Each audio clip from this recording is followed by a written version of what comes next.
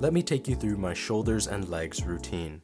First, we start off with the overhead press, which I rarely see people do anymore, probably because the form is pretty hard to learn, but I absolutely love this exercise and I do it for sets of 5 to 8 reps. Next, we do some lateral raises, which I like to do slightly bent over with a more supinated grip.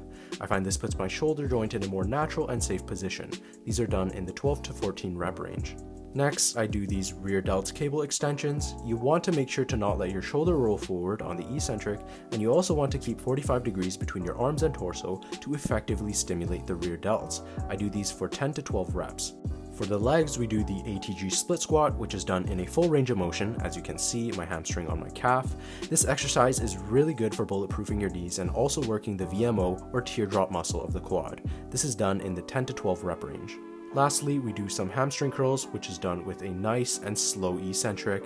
These are done in the 10 to 12 rep range.